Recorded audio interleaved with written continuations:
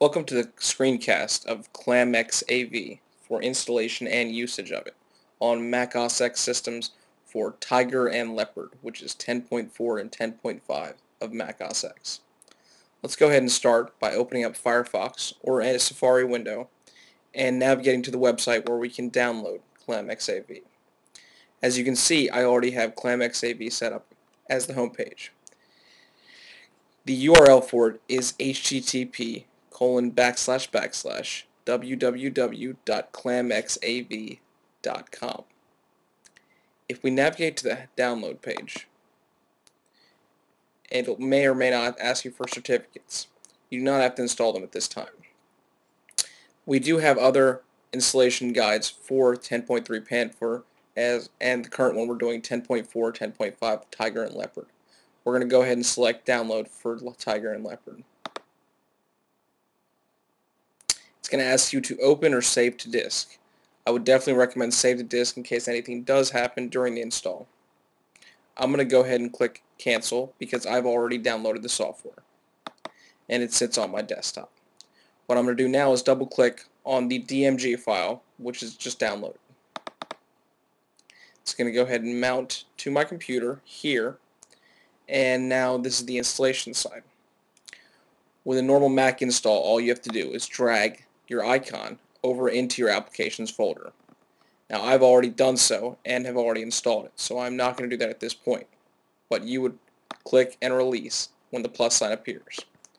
I'm going to go ahead and X out of this screen now and open up my application screen. As you can see here, ClamXav does appear on my list.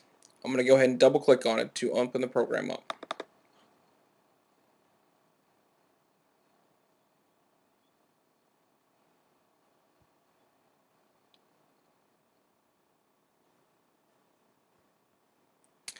ClamXav does ask for does ask for donations via PayPal. You do not have to, but if you'd like to, you can. I'm going to go ahead and select maybe later. On your initial install of ClamXav, it will ask you to input your administrative password into the software so that it will finalize the install, and it may ask you to update the virus definitions. I definitely recommend updating the virus definitions each time you open up ClamXav, which I will do now.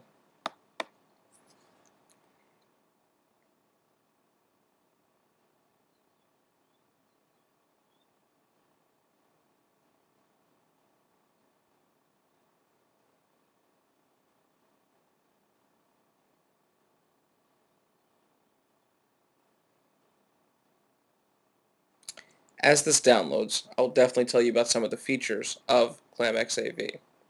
Unfortunately, like other antivirus softwares, you are not able to do a virus check over the entire computer at a single time.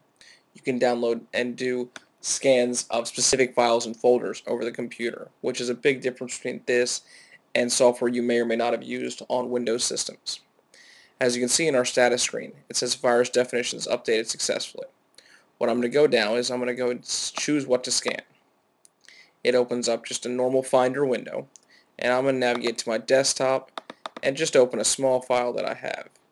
And let's go ahead and open up just a PDF file that I have and have it scan for any viruses. We're going to go ahead and click Start Scan. And it does tell us, as always, that large files will take a long time to scan, and which was not very long at all. 5.4 seconds for a 1 megabyte PDF or a quarter megabyte PDF file. It gives you an output saying that there were no files found. If it does find any infected files, it will then proceed to tell you what it needs to do to either delete or quarantine each of the files. That has been our installation guide for ClamXav. If you have any questions, please check back on our site. Thanks.